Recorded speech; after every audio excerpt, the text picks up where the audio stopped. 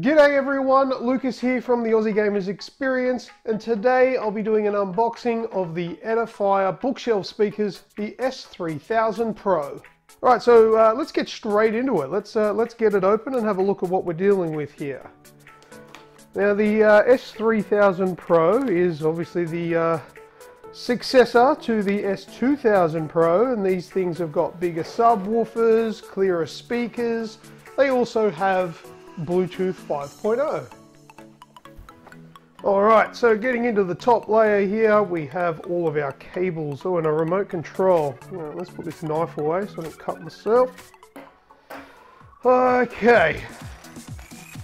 Alright, we've got a fairly standard figure 8 power cable there.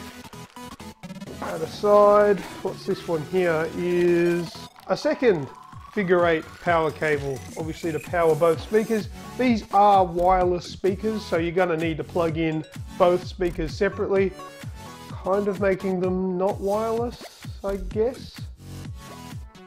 Alright, so the next one we have here is a USB cable.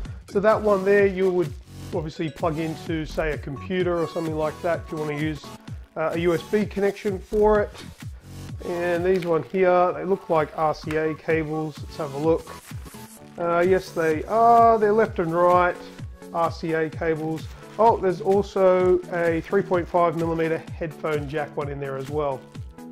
It's a good thing about Edifier speakers. Every time that I've done an unboxing, I've done quite a few of these Edifier unboxings, they seem to always come with all of the connections you need to connect to their speakers, which is really cool.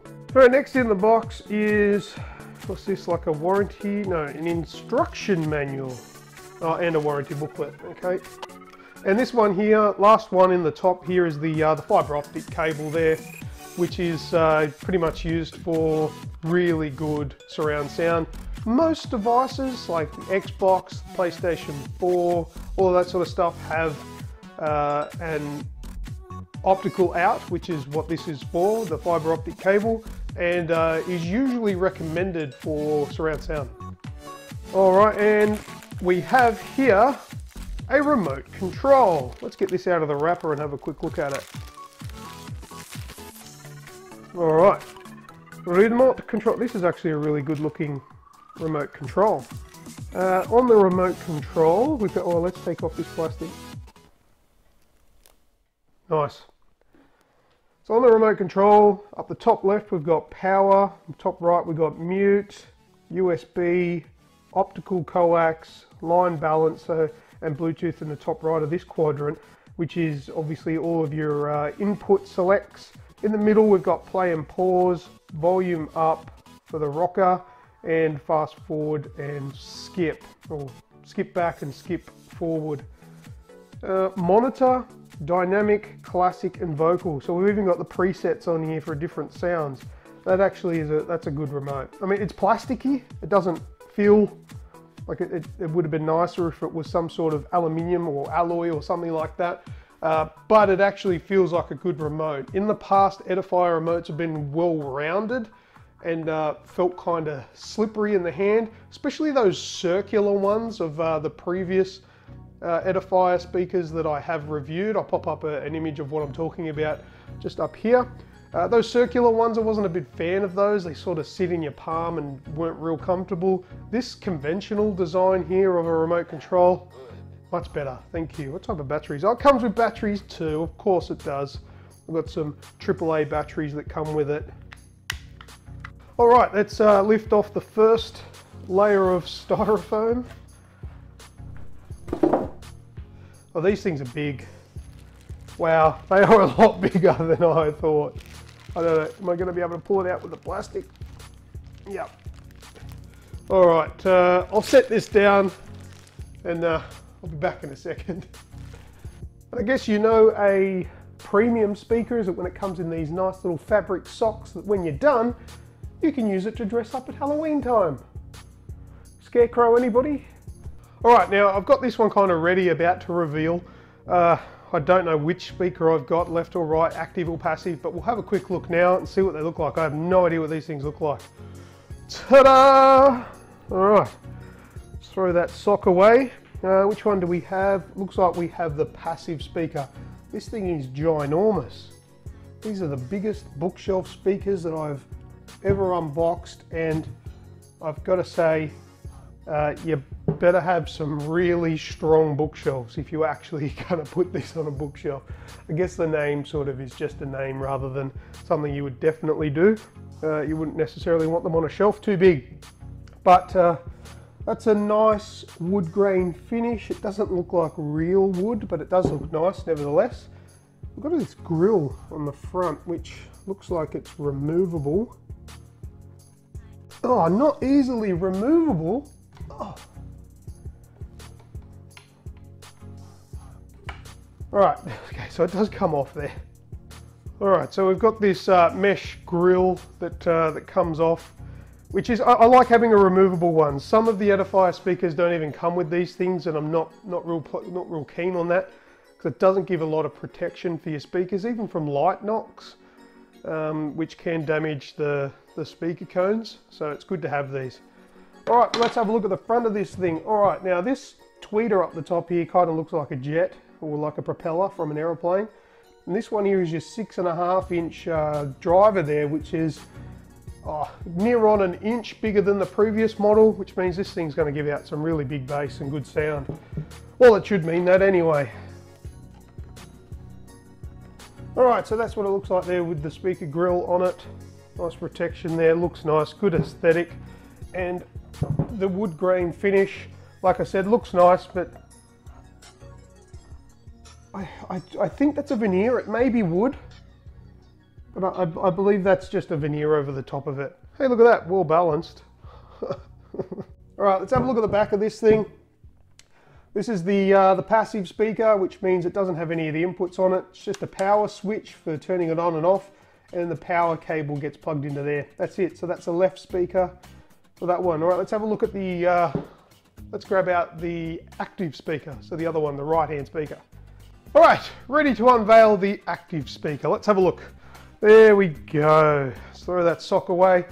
Identical on the front. I could have picked it before I took it out of the box. A little sticker on the front here that says high-res audio, because this is high-res audio certified, which means really good sound. All right, let's peel this off.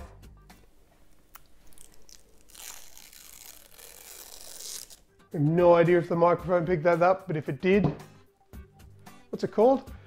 SMR or ASMR? All you people that love that sort of stuff, you're welcome. All right, so the active speaker here, same sort of design, exactly the same, because it's got to be a pair. It would be weird if they look different. Same removable grill, has an extra panel on the front there, which will obviously be your infrared receiver and probably some power lights, but we'll find that out once we power it on. So essentially the same on the front other than those few things. Let's turn it around and have a look at the actual connections.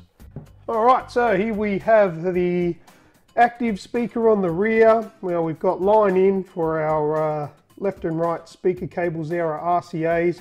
We've also got the USB connection for PC connectivity, an optical fiber cable there for optical audio, and a coax. Now, look, I've never used a coax before for music, but I'm sure people out there appreciate that. All right, continuing on, the dial at the top here, this one looks like the volume, yes, and it is, okay, it doesn't have a min and a max. Yeah, okay, that's a thing. It pushes into, so what does that do? Selection. The one below it, we've got treble, which does have a min and a max, and it also has a click for the center part. Now the click is appreciated for, obviously it's on the back of the system. You're not necessarily going to be looking at the system when adjusting it. So having that little click when you get to the middle is good as a bit of tactile feedback, knowing that you've got to the center so you know where you are roughly without looking at it. Same below it with the bass, and we've got a click in the middle as well. All right, so that's adjustable. Power switch on and off, and the power connector, and in the middle here we've got our, what is that? All right, bear with me, bit of editing magic here. I've gotten to two connections on the back of the active speaker. I don't know what they are. I'm going to have a look in the instructions. I'll be right back. Alright, so these connections on the back here, these big massive things here, are apparently what is called balanced input. So says the instruction manual anyway. I've never had experience with anything that uses those kind of connections. It indicates that CD players may plug into there. I've got no input on that, I don't know. I've never used those connectors before. But anyway, there you go. Looks exactly the same as the previous one. So that's the unboxing of the Edifier S3000 Pro speakers. Now I'm going to go and hook these up and I'm going to listen to them for a little bit and I'm going to give you a quick impression after this section now.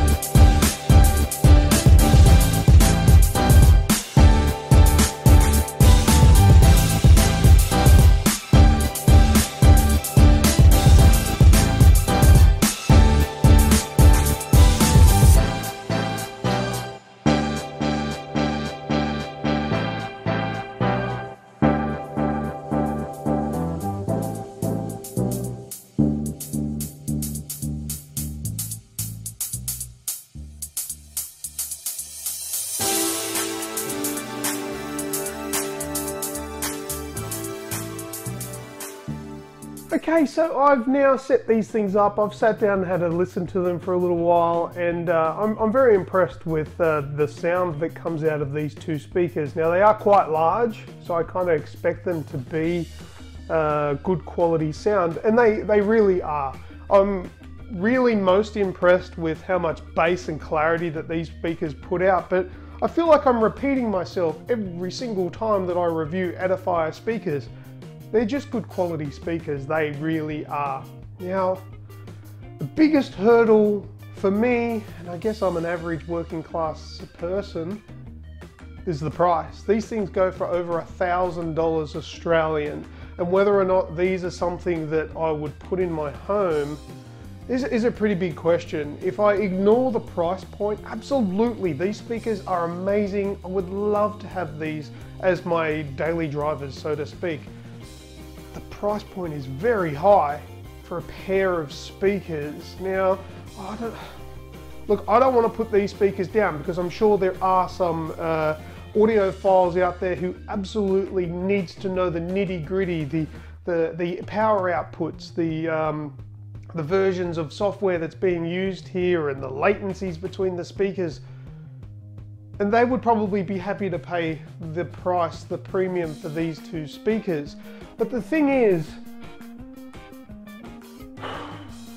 that's not me. That's not me, absolutely not me. I don't have a ton of money to be pouring into this thing. And the kind of money we're asking for here is, I'll probably say entry-level to mid-level surround sound system. Probably entry-level if you've got to start from scratch with all the bits and pieces. But if it really sounds like value for you and you really like bookshelf speakers, then these are probably the best of the line that you're going to get from Edifier. These things are amazing.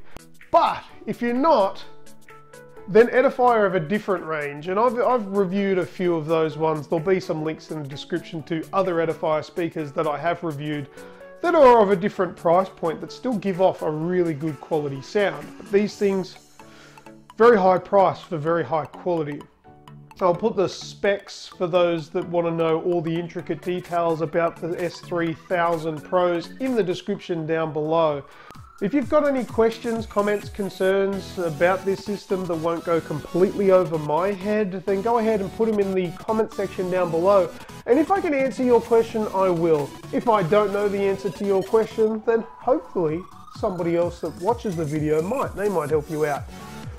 Otherwise, the Edifier link is on the description of this video as well. You can check that one out. Well, that's all I've got for today, so thank you very much for checking out this video, and as always, I am Lucas, and until next time, I will see ya!